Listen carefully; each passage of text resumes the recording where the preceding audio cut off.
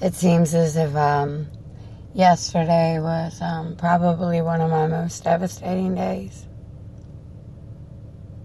Between the shouting matches and my oldest, and I'm just not understanding my process apparently. But I'm pretty sure I can do this angry one. I am trying. I am trying and trying. What more can I say?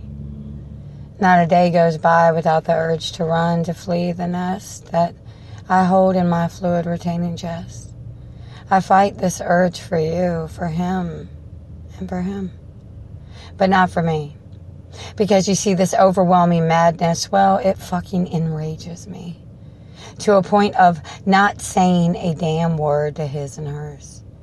And being that verb that had to fly the coop just to get through to you. I already did that, you see. Look where it got me, back to you, singing the same song and dance that makes no sense, at least to me.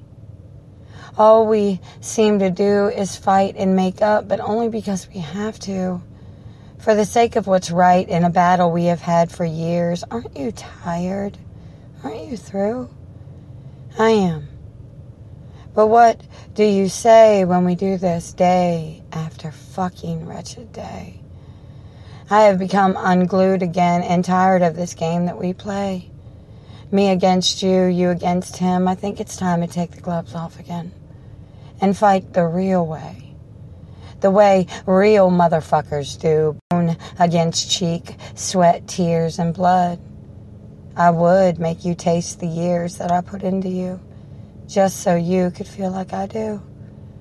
Motherfucker, I would make you so weak.